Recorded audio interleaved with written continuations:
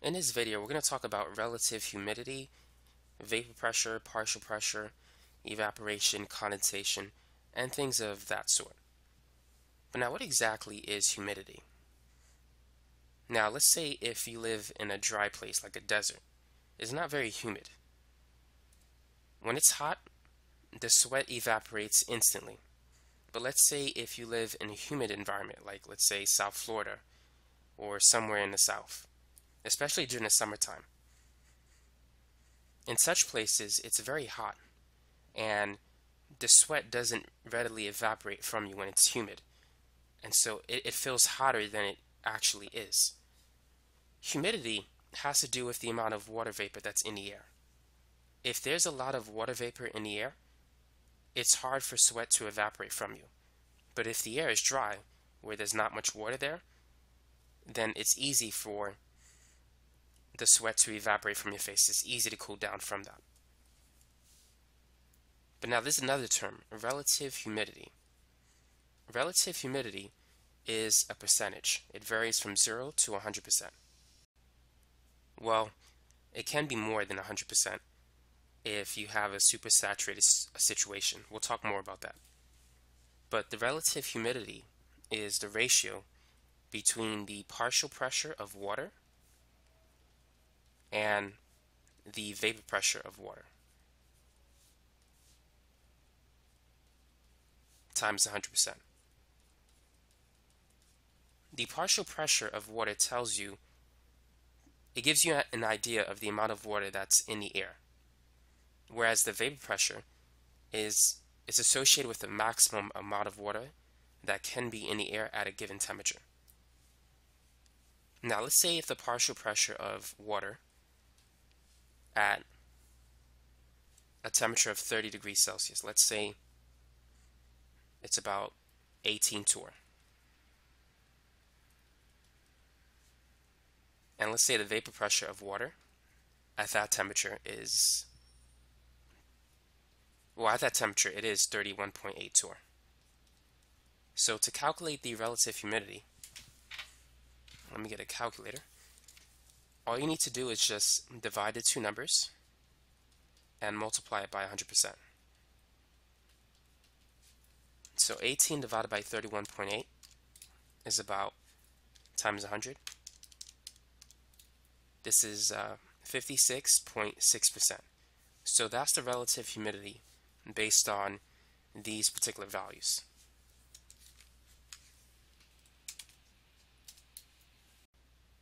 Now, those numbers might be meaningless to you unless you understand what the vapor pressure and the partial pressure actually is. So let's talk about that. So I'm going to draw 3 beakers.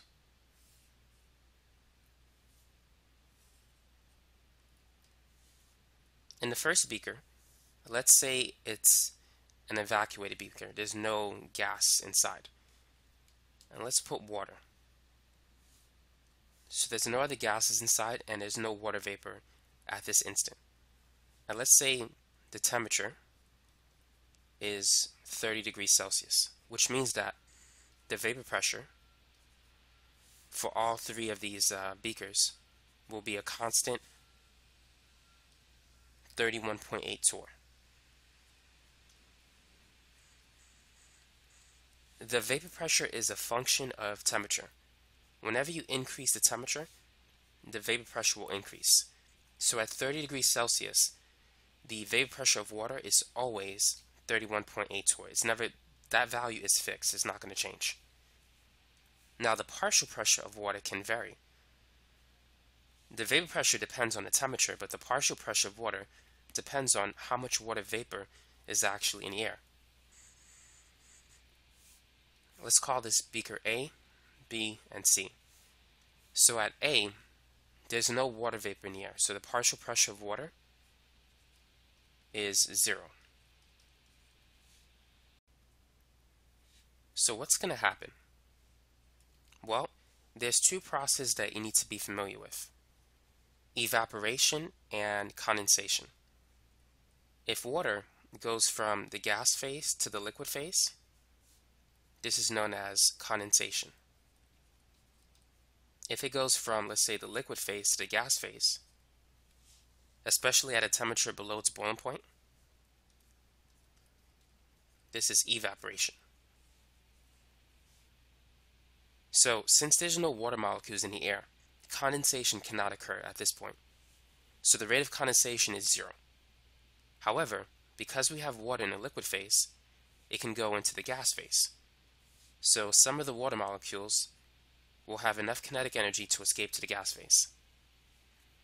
So after some time, as water continues to enter the gas phase, you're going to have these H2O molecules in the air. So the partial pressure is no longer 0. It's going to increase to some value. So let's say that this particular value is about 10 torr.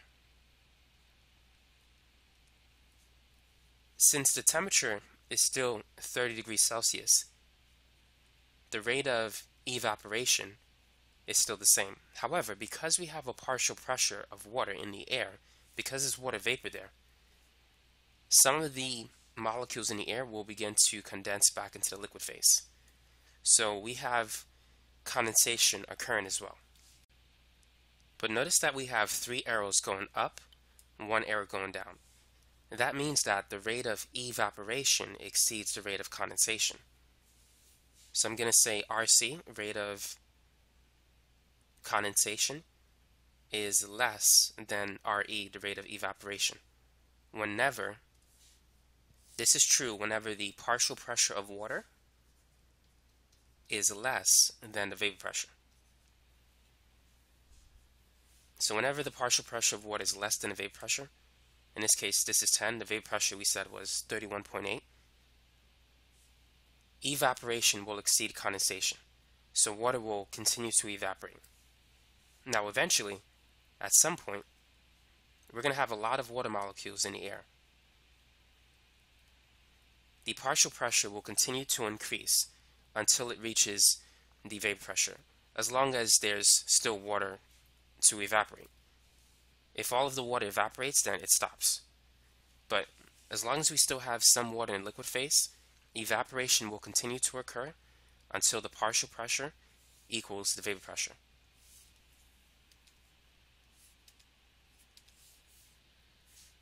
So at beaker C, or situation C, the partial pressure of water is now 31.8 torr, which is equal to the vapor pressure of water at this temperature. So in this case, the rate of evaporation now equals the rate of condensation. At this point, the partial pressure is equal to the vapor pressure whenever evaporation equals condensation. So now we can define what these two types of pressures mean. The partial pressure is simply the pressure exerted by water molecules at any given point. So it's proportional to the number of molecules that is in the vapor phase or in the air. The vapor pressure is a specific partial pressure. The vapor pressure is the partial pressure where you've reached a state of equilibrium, where the rate of evaporation equals the rate of condensation. And that specific value is temperature dependent. It increases with temperature, because when you raise the temperature, you're going to increase the rate of evaporation. When you increase the kinetic energy of the water molecules, more water molecules are going to go up into the gas phase. And if evaporation exceeds condensation by raising the temperature, that's going to increase the vapor pressure. So remember, vapor pressure is the partial pressure at which the rate of evaporation equals the rate of condensation. Now let's talk about the relative humidity. Here the partial pressure of water is 0, so therefore the relative humidity is 0%. Now for this particular beaker, the partial pressure was 10, but the vapor pressure is 31.8. So 10 divided by 31.8 times 100%, that gives us a relative humidity of 31%. Now for the last example, the partial pressure equals the vapor pressure, so the relative humidity is 100%. So whenever the rate of evaporation equals the rate of condensation, the relative humidity is 100%. By the way, this temperature is also known as the dew point. the temperature at which the humidity, the relative humidity is 100%, or when the partial pressure of water equals the vapor pressure of water, that temperature is the dew point. Because if you cool it down any further, condensation will exceed evaporation and the liquid will begin to condense. In the air, it would appear as fog, or you could see clouds or precipitation occurring. Now let's talk about terms such as saturated, unsaturated, and supersaturated. The two beakers on the left represents a situation where we have an unsaturated situation. The reason why it's unsaturated is because more water molecules from the liquid phase can enter the gas phase. So the air, it hasn't reached its maximum amount of water that it can hold. It can hold more water, so it's unsaturated. In the situation on the right, the air above the water has reached a point where it can no longer hold any more water vapor. It reached its maximum potential at that temperature. So we could say the air is saturated with water. It's filled to the max. Whenever the air is saturated with water, the partial pressure equals the vapor pressure. And the dew point is the temperature at that particular situation.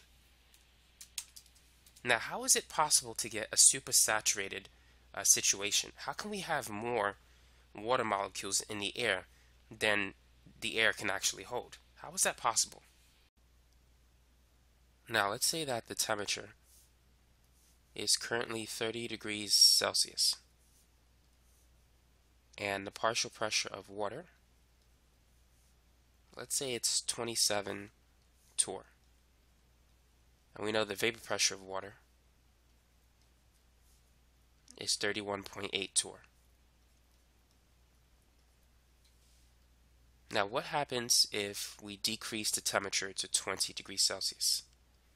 Now, keep in mind the vapor pressure is directly related to the temperature. As you increase the temperature, the vapor pressure goes up. So if you decrease the temperature, the vapor pressure of water will go down. So at 20 degrees Celsius, the vapor pressure will be 17.5. So what this means is that at a lower temperature, the air can hold less water. Air can hold more water at higher temperatures. The vapor pressure gives you an idea of how much water can be held in air. So we can see it's much less. Now, if we can cool the temperature quickly before the vapor pressure decreases, before the partial pressure of water decreases, let's say if we're able to cool the temperature to 20 degrees Celsius, and let's say that the air still has a partial pressure of 27. Whenever the partial pressure of water is greater than the vapor pressure, if there's more water in the air than the air can actually hold, condensation will occur. So whenever the partial pressure of water exceeds the vapor pressure, the rate of evaporation is less than the rate of condensation, or the rate of condensation is greater than the rate of evaporation, at which point condensation is occurring at this point. So the water vapor in the air will condense into a liquid. Since the temperature of the air is less, the water vapor in the air, they don't have enough kinetic energy to remain in vapor phase. So eventually they're going to stick together and condense into a liquid. Now, somewhere between 20 and 30, let's put a number to it. Let's say 27. It might not be the exact number, but let's just assume this is the temperature. At some point, the vapor pressure of water will equal the partial pressure of water. And at this point, the rate of evaporation equals the rate of condensation. If you decrease the temperature any lower, condensation will begin. And this temperature will be the dew point. The temperature at which condensation just begins to occur, that is the dew point. That's when you start seeing the fog and you start seeing liquid condense on the surface. So that's one way you can measure the dew point. You can decrease the temperature of the air until you begin to see condensation occurring. At that temperature, that is the dew point. So just to remember, or just to review, whenever the partial pressure of water equals the vapor pressure, the rate of evaporation equals the rate of condensation. And this temperature at which these things are occurring is the dew point, at which point you have 100% relative humidity. Keep in mind, the relative humidity is the ratio between the partial pressure of water and the vapor pressure. It's the ratio between how much water the air can hold compared to, let me say that again. The relative humidity is the ratio between how much water is in the air compared to how much the air can actually hold. Now, whenever the partial pressure of water, if it's less than the vapor pressure of water, in that case, condensation, or rather evaporation, is greater than the rate of condensation. So what we have is, the air is unsaturated. That means it can hold more water vapor, because water can still evaporate into the air.